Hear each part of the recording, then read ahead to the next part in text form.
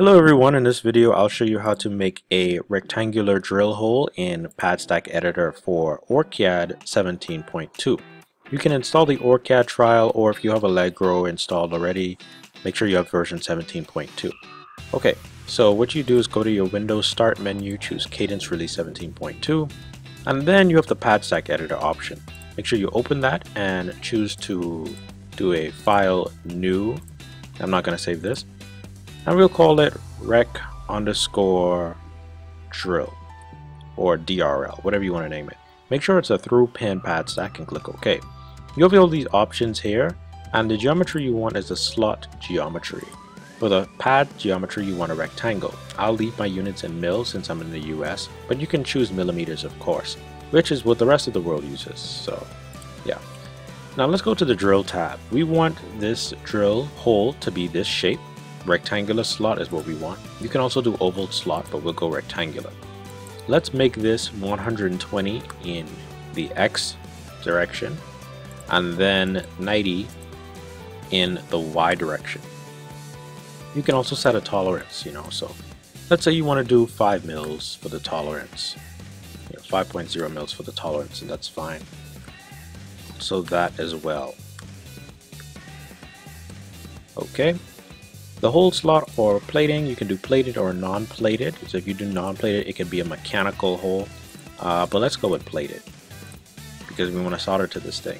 What is a secondary drill? You can see from here there's some options, but don't select that. You can set a drill symbol. Let's go with X. Now the drill offset, I don't want this to be off center, so that's fine.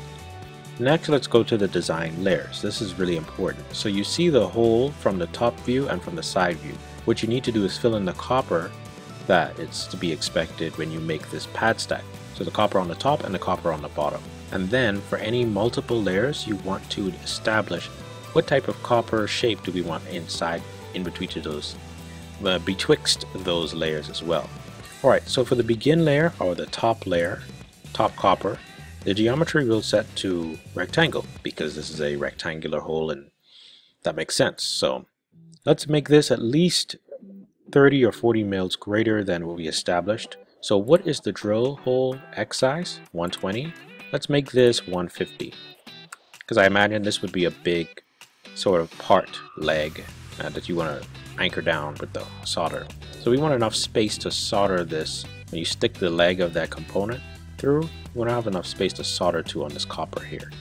And then you don't see it yet, but I'll show you. 90 is the Y size or direction there. So let's make this larger, like 120. Hit tab on the keyboard. So this is what I'm talking about when I say you want to put this component lead through the hole and have enough area to solder to. So this doesn't look like enough. I'm gonna make this larger, like 200. There we go. And then we'll go with 150. Yeah, I think that's enough to solder to. To save some time, you can right click on here, copy, right click and then paste. The bottom copper layer is gonna have the same shape too. But you also need to establish a default internal layer in case you make a multi-layer board. And that is the pad stack layers. Next, what you want to do is go to the mask layers. Do we want a solder mask? Yes, we do. Otherwise, if we don't establish it, then the solder mask will cover all of this. So all of this will be green except for the hole. We don't want that. We want to solder to this copper. So go in here, choose the geometry as rectangle because that's the shape you want to expose, and then set the width to a little more than what we established before. So 205, and for the height, what did I set the design layer height to? 150? So let's go with 155. Why just 5 mils over? Because that's sort of standard for PCB manufacturers. You don't want to expose too much copper with the solder mask. Right click on this and then paste it. Right click and copy and paste it on the solder mask bottom because we want to solder it on the top and on the bottom. And there you go. So now let's save this. You just hit the save button and it'll be saved. It shows you the folder that is actually saved in. That is how you create a pad stack or drill hole pad stack. Really hope this helped you, and thanks for watching.